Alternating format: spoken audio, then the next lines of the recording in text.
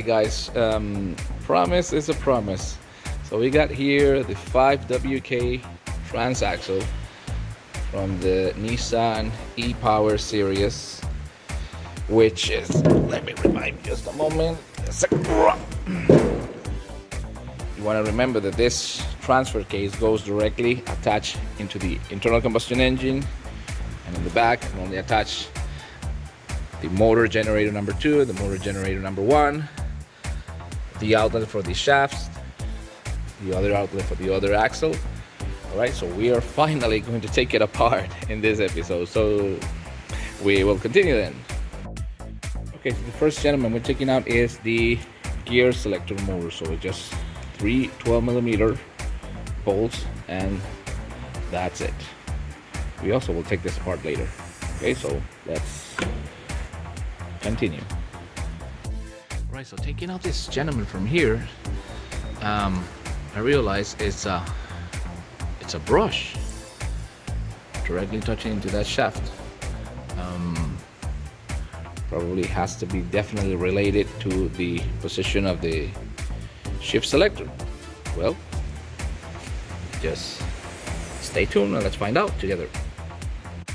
Alright, after we cut and loose all this series of the bolts, the complete housing should come out. So let's find out and we'll continue. As simplicity as it gets. So this cover is ready to go out. Let's see what we find out.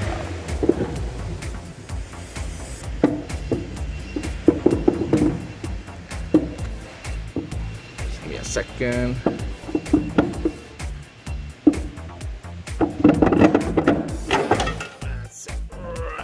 Okay, sorry. Give me a moment. Okay. Sorry, that was my bad. Uh-oh, whoa. Oh wow. Okay, Houston, we have a problem. So this transfer case, it's definitely, as you can see, very much dirty with metal. So according to the vehicle owner's manual, this transmission uses the S-Matic original automatic transmission fluid, and yet still this vehicle is less than 30,000 kilometers, and look, sludgy of metal. That only means one thing: this component, it takes a lot of stress. Now look at the size of the gears. Look at the counter gear. This one is the main shaft to the motor generator 1, counter gear, and the shaft direct to the internal combustion engine. Right, but then we have, see, oh, this is the motor generator 2, main shaft, with the counter gear and I'm sorry, it's a reduction gear, and finally to the final drive. But look at how much stress this transaxle takes. Whoa. Well, anyway, as I said, as simplicity as it gets. Let's see what else we got here.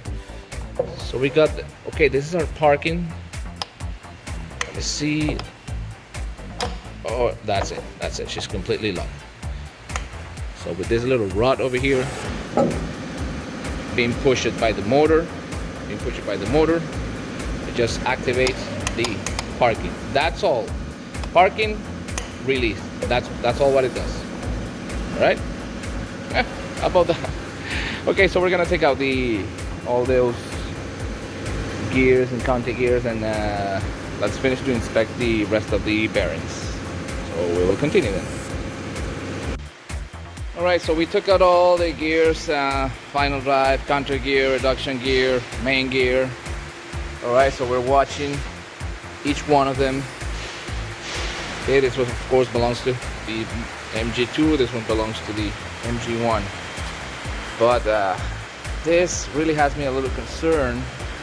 You have to remember that this vehicle is a little less than 30,000 kilometers with its original oil. Now, one thing we're realizing on this transfer case is that it doesn't use any type of oil pump, absolutely nothing. It's very, very simplistic. Of course, as each one of the bearings, besides they use a separator washer. I suppose it has to be a certain thickness in order to be on its proper position, so we're definitely not going to move them. Okay, this over here, this rod over here is just a, just a parking release, So our parking gear, main one, is right here, as you can see. So here's where the parking applies, with its washer separating from the other side of the bearing, of course. Even though I'm a little concerned about this, definitely a very, very high level of stress this transfer case receives.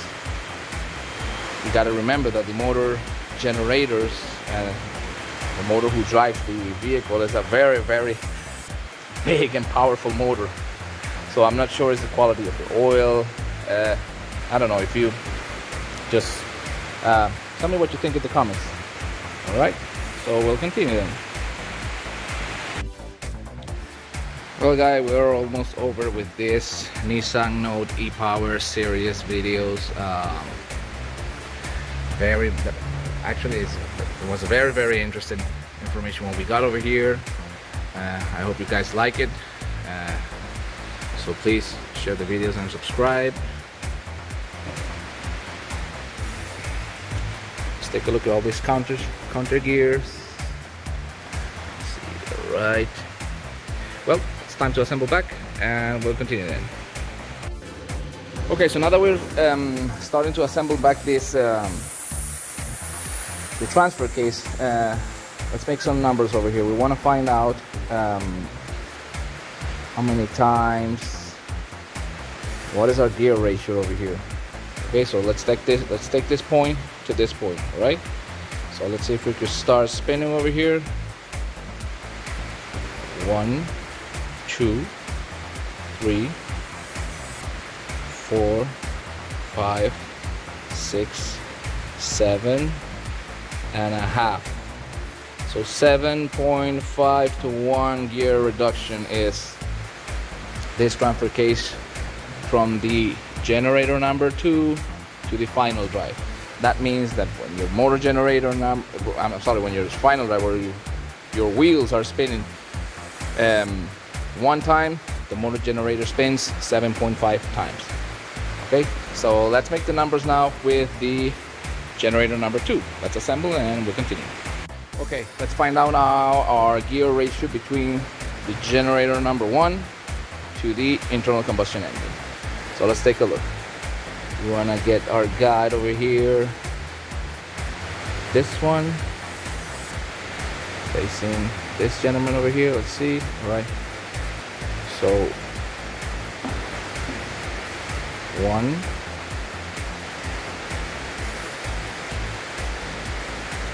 2.3 times. Well, it's not so much different. So okay, so every time internal combustion engine spins, motor generator number 1 spins 2.3 times. So there you got the gear ratio of this transfer case from the E-Power series. Let's just finish to assemble this and we'll continue then. Alright guys, one thing you want to be very much aware of is that before assembling back this main cover, you want to make sure all your separator washers are in its proper position with maybe a little grease or whatever in order to hold them, and make sure this little rod fits directly into this hole over here. Alright, so we'll continue then. Okay, so you remember this gentleman over here? Well, apparently this is a ground device, right? So there's full connection between the brush over here that touches the shaft from the generator number 2, counter gear, and chassis ground. How about that, eh? Let's find out.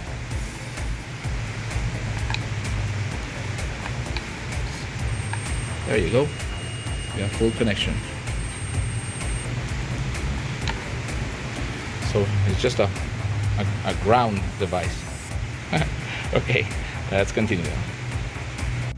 Okay, so the ground device slips inside here. Let's see if you can. There you go. See? Can you see it over there? There you go. That's it. So it touches directly the reduction gear from the generator number 2.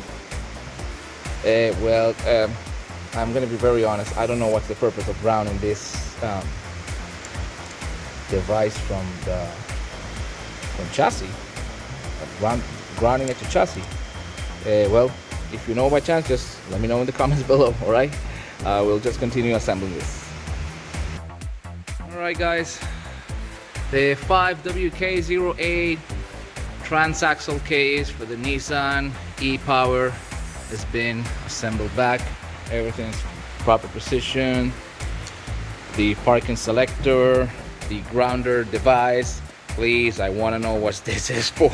So if you know, please don't forget to send some information via the comments. All right.